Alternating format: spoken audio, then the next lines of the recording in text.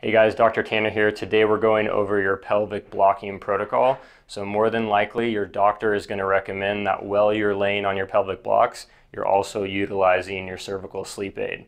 So in order to appropriately set this up, I want you to take the blocks. The small end is going to be facing towards the body and the large end is going to be facing away from the body.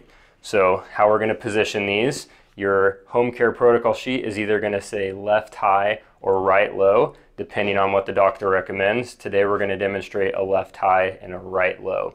So your block is going to come in right about hip level. And then on the other side, directly in line with it, about the glute level on the opposite side, we're going to lift it and elevate it. What this is doing is it's taking her left hip and increasing the height. And on her right hip, it's creating just enough space so that can sink down, which is allowing over time her pelvis to level out and decrease that rotation that we don't want. This is your pelvic blocking protocol.